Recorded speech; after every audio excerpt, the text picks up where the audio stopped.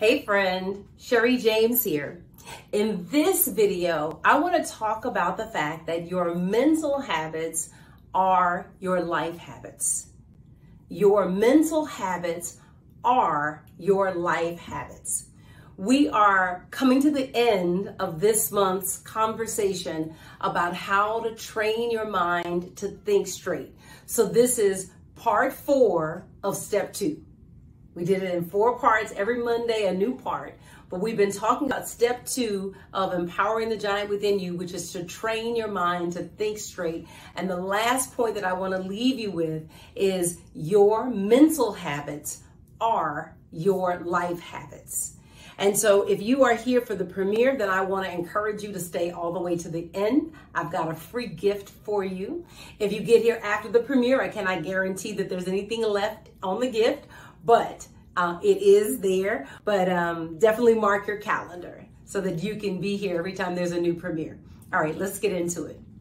So the first thing that I want you to get with your mental habits are your life habits, is that what you permit in your mind, you invite into your experience.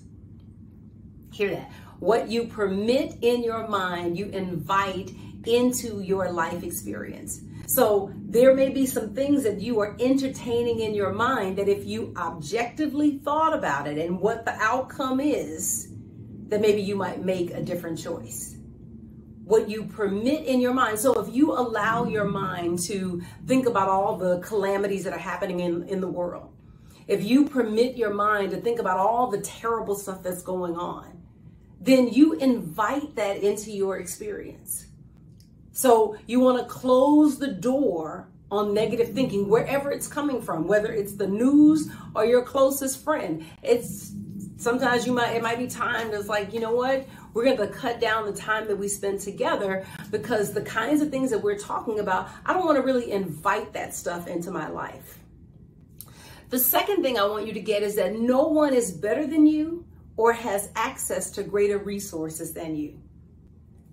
Your mental habits are your life habits. And so if you've got a mental habit of believing that other people have more than you or have better chances than you, then that becomes your lived experience. And so you have got to let yourself know that no one is better than me. No one has greater access. No one. I have one of my morning affirmations that I read comes from someone named Preston Eli, and he says, "No one," and I mean no one, not anybody, not the Pope, not the president, not anybody is better than you. The only difference between you and someone else is maybe they're doing something you're not doing. They are believing something better than you're believing it. But nobody is better than you. And so you also need to get that. Because again, when we're out here in this course creation space, sometimes it can feel like a crowded space and that there's not room for us. But I want you to get that no one is better than you, and you have a unique audience that you are meant to speak to. And it is not that you need to be better than somebody else. I mean, you do want a course of excellence, but really is that you need to be crystal clear on who it is that you're speaking to.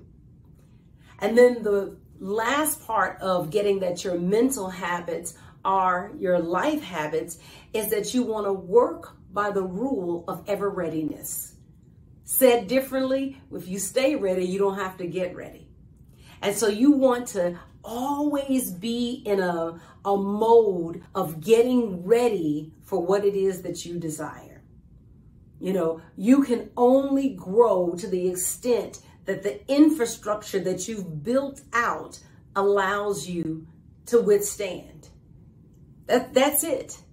You know, one of the things that we address in my mastermind, where I work with ministers who also coach to turn their books, to turn their coaching systems into profitable online courses, is building out that infrastructure that can sustain growth.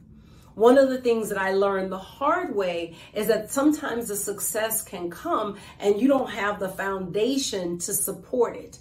And so one of the things that we do is help you build out that foundation. right? That can sustain that growth. And so we actually help you put the systems in place so that the course is not just launched, it's not just profitable, but it's automated. Because you know what that frees you up to do?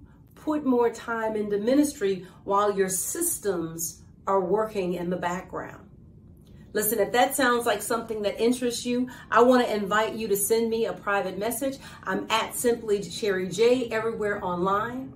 And I want to invite you to join me next month when we dive into step 3 of Empower the Giant Within You. This is the Best of the Bible Hangout, where we are revisiting a series that we've done before. This is a series from 2015, Empower the Giant Within You. All right, on the next screen, I've got your free gift.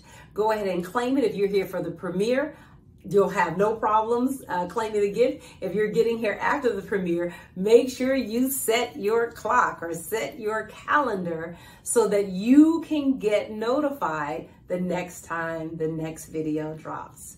Take care, my friend. I can't wait to see you in July.